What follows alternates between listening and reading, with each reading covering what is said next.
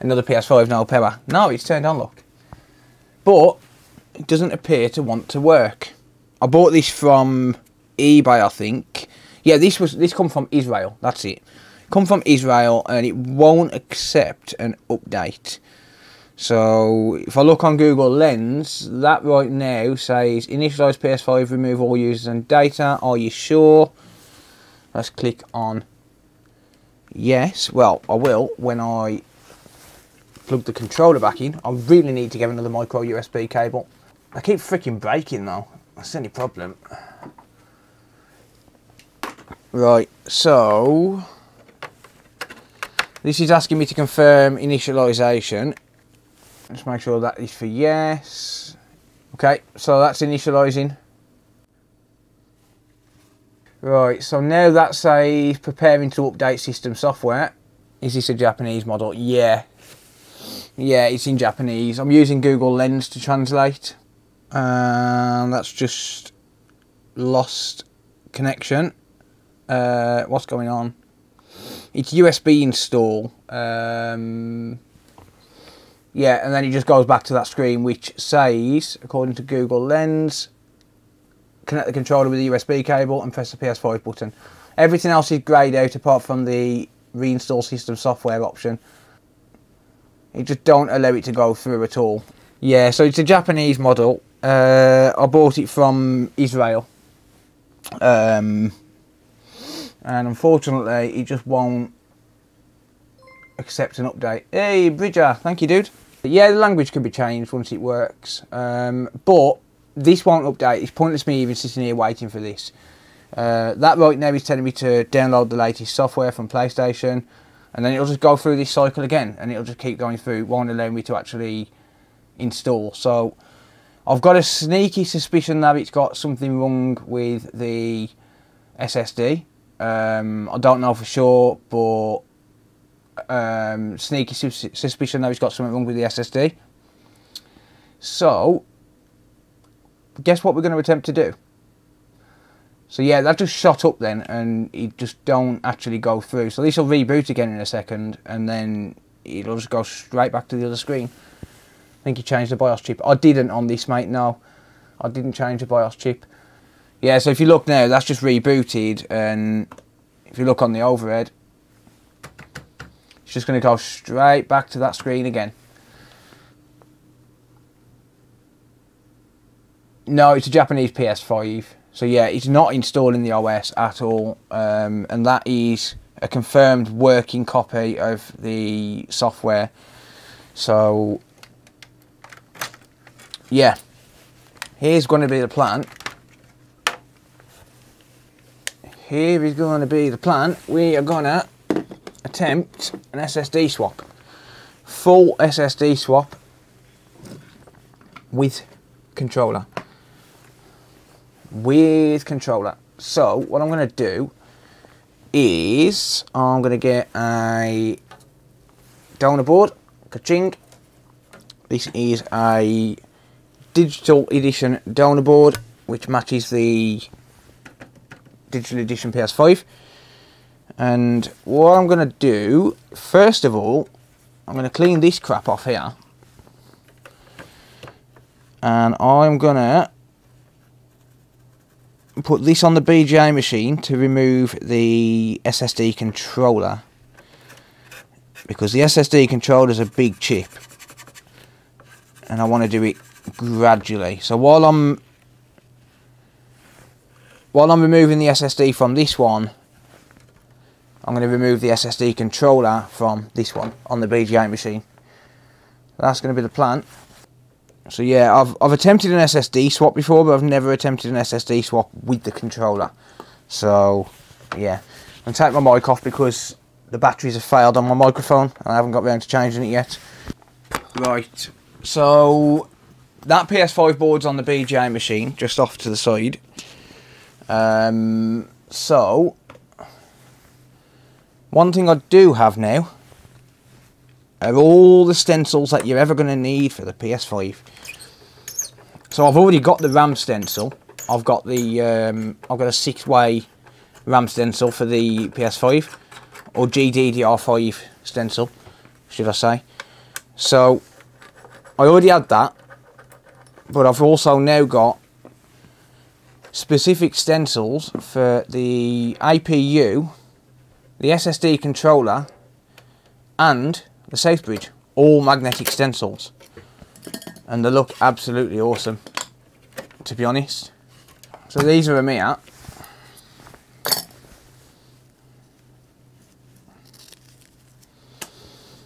So there's my magnetic stencil for the safe bridge. So you put your, well, you take all this apart. You've got a magnetic base, neodymium magnet. You put your chip on, and then you place your plate over the top like that, and then you slide it on, and it sandwiches the chip in between the base plate and the top plate, and it allows you to do a perfect reball every single time using solder paste. I've got one for the safe bridge, so no more reballing safe bridges by hand. Even though I had the safe bridge stencil, and you can do it with solder balls, I don't need to anymore. I can just use solder paste. But then on top of that, I've also got the 90062GG, which is the SSD controller. There you go. So same deal with that one, magnetic. Oh shit, I've missed a couple of subs. Zero just resubscribed for 6 months. Let the people know, smile. Cheers, Safe. Thank you, mate. And Crapshot as well. Thank you, buddy. I really appreciate it. Reballing with these jigs is like butter. Oh, yes. Indeed. Indeed. Yeah. They're absolutely amazing. But yeah, that's for the SSD controller. And dun, dun, dun, dun, dun, dun, dun, I've even got the APU one. Oh, yeah. I've even got the one for the APU. Doo-dah. Doo-dah. I've even got the one for the APU. Oh, de doo da day. Hey. Yeah. I've even got the one for the APU, and they look amazing. They look absolutely amazing. I think they want the link to the stencils. Consolefix.shop. No, you can buy them from me. If you want to wait, like, I'm obviously charging a bit more than China because that's just the way business works. But if you want the China links, I'll send you a China link. So yeah, they're like 30 something pound each from China, and then I'm charging like 50 something because that's the convenience of buying in the UK.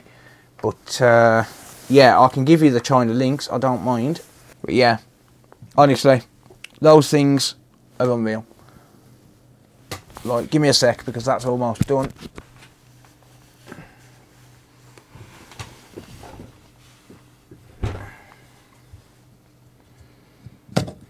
Right, let's reball this mofo, and I'll show you how they act.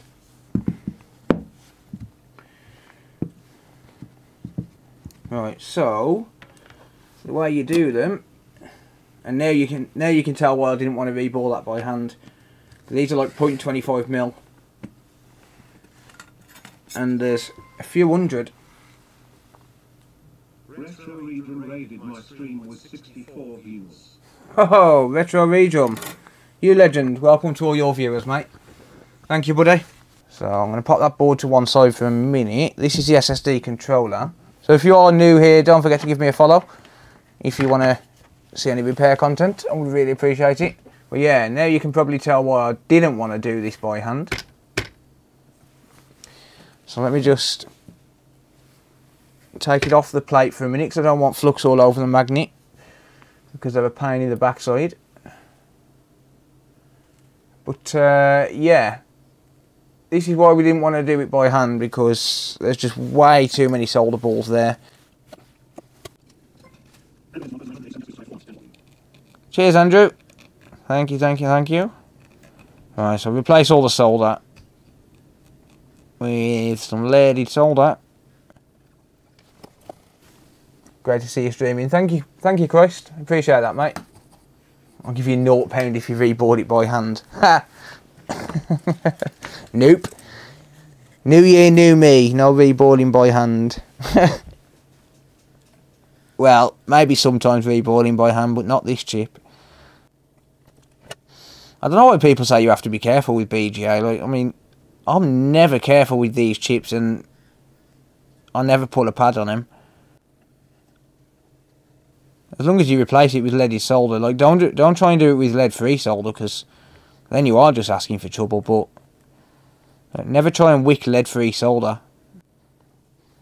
You're asking for trouble then. But with leaded solder, as long as you got a soldering iron tip with enough surface area on it, lead-free is crap. I actually reball with lead-free, mate.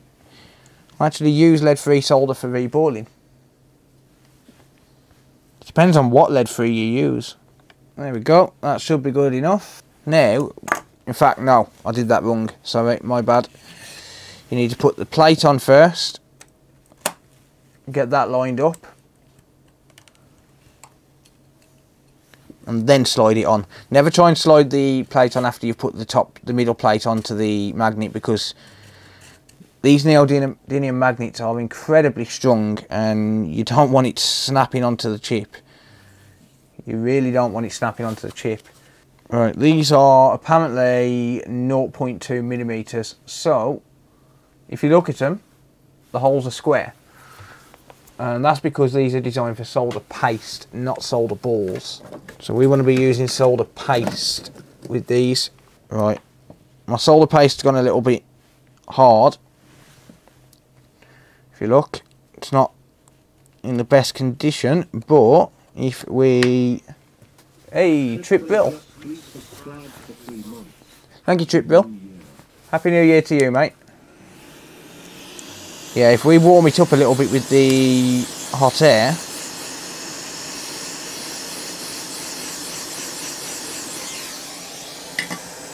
Jinxie.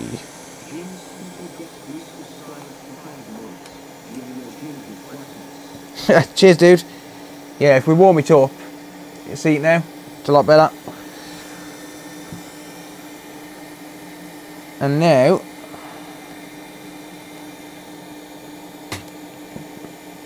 because it's magnetic,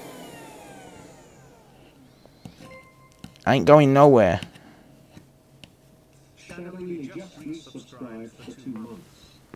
Shadow, thank you, buddy. Really appreciate that, mate. Yeah, so I like to go over this numerous times just to make sure that we get enough solder paste in each one. So if you look in the corner there, there's nowhere near enough. So we'd end up with an uneven ball.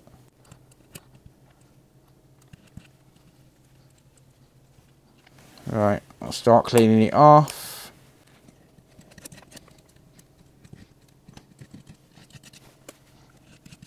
There you go. And now, very slowly, Miniworks, thank you. Miniworks 787 just resubscribed for 10 months. Thank you, Miniworks. Right, so I'm going to go to 400 degrees Celsius, 20% airflow, and I'm going to slowly start to warm this up. So from a distance, shut up, Milo, meow at me. So we need the chip to heat up at the same time as the solder paste, or rather we need the chip at temperature before the solder paste, rather. And by the way, don't get too close with the hot air gun because it's a neodymium magnet. It will smash straight into that chip. We'll start to come in a bit closer now though.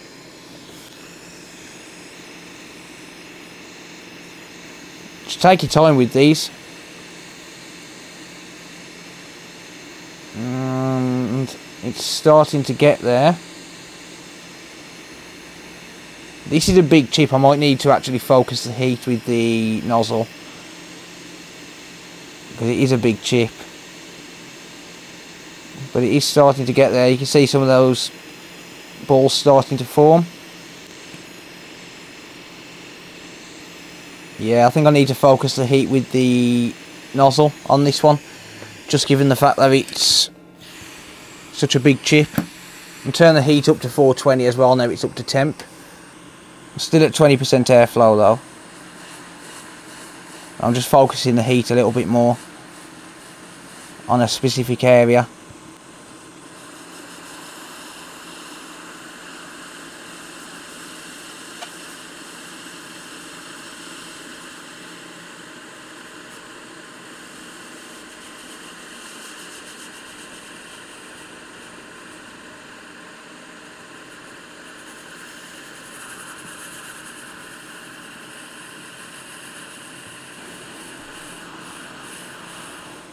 Beautiful.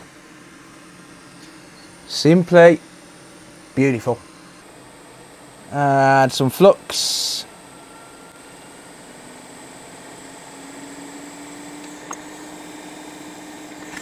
Increase my airflow to 40%.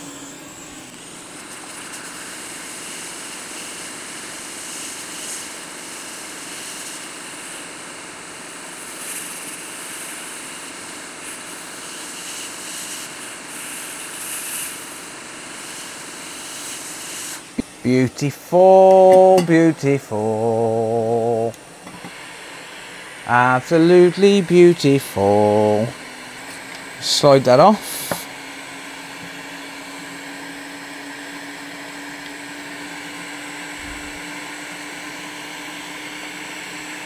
Perfect reballs every single time.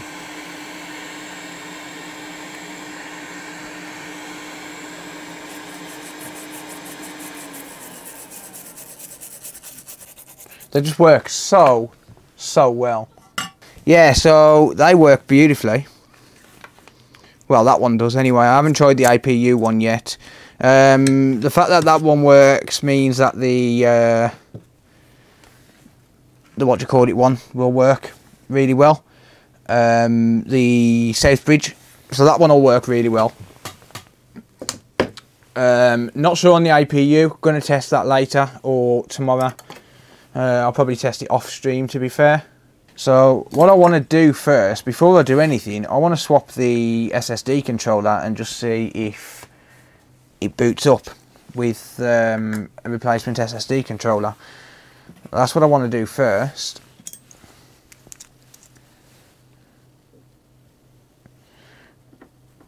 So I'm just going to remove this SSD controller. I'll start by preheating. Do you find it hard to keep your head out of frame when streaming? I constantly find myself leaning directly over the table when working. To be honest, I don't really. It don't really bother me putting my head in frame because, you know, it's just, you know, I'm streaming me working on a board. Sometimes I need to have a close-up look or something like that. So, is this a YouTube first? Yeah, I believe it will be, Danny. Welcome, by the way. Yeah, so sometimes I'll get my head in frame, but yeah. Especially when you're zoomed out to this level, because I'm zoomed out pretty much to the max. I should probably zoom in a little bit, actually.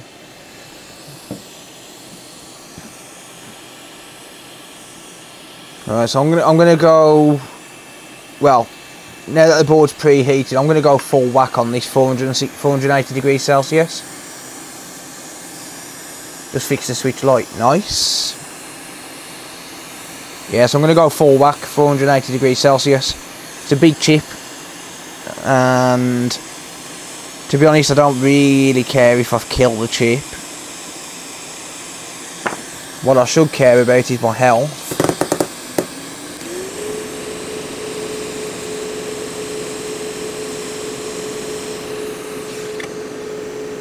There you go. Thank you, Kempe. Oi oi. How's it going, dude? And the first time we're soldering and fume extractor is a must. Yes. I'm good, thanks. Yeah. I'm good, thanks, mate. Yeah, it's a Twitch first today, but it'll be on YouTube tomorrow. Thank you, Dean. I really appreciate that, mate. Fume extractor's a bit far away.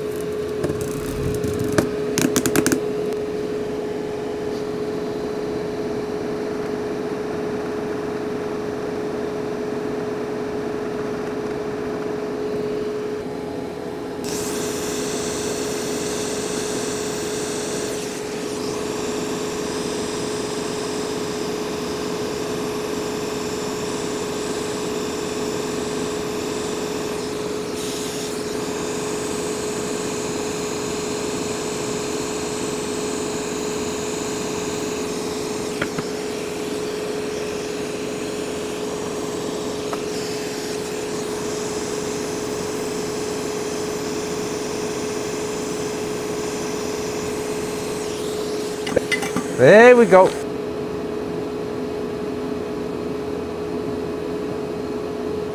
There you go.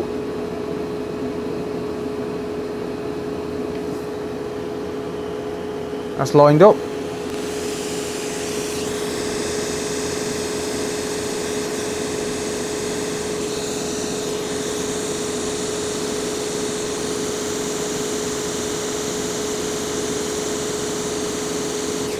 There you go. Job here's a good one. Right, does this boot with a replacement SSD controller? Is the SSD controller replaceable? That be the question that we all want to know. Computer says no. Hopefully not. It's a no power, no forget it booting. Ha!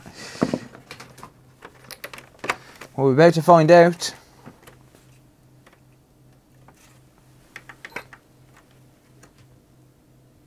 It turns on. Does it boot? It does. It does. It boots with a replacement SSD controller. Yep. Confirmed. Will it reinstall the OS with a replacement SSD controller? Let's find that out, shall we? So it looks like the SSD controller might be replaceable.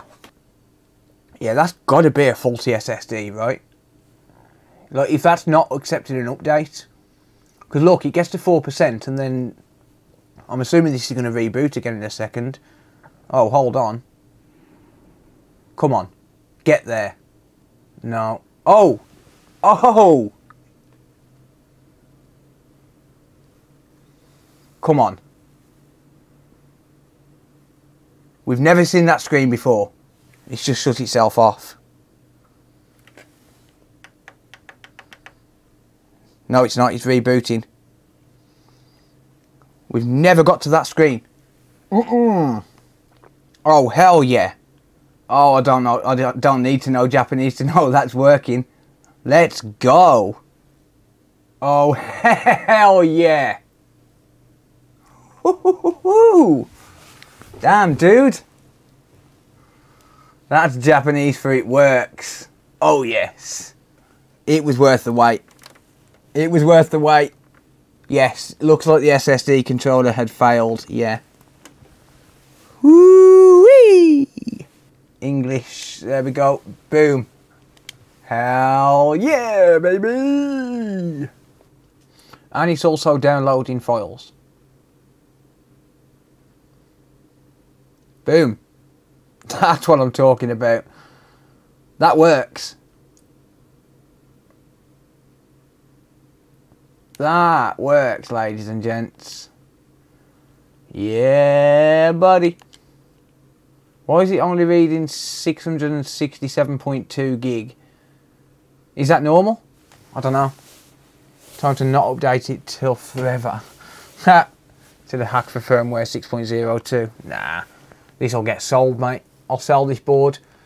Now here's the question, and I'm going to leave you guys to decide. That's normal. Okay, cool.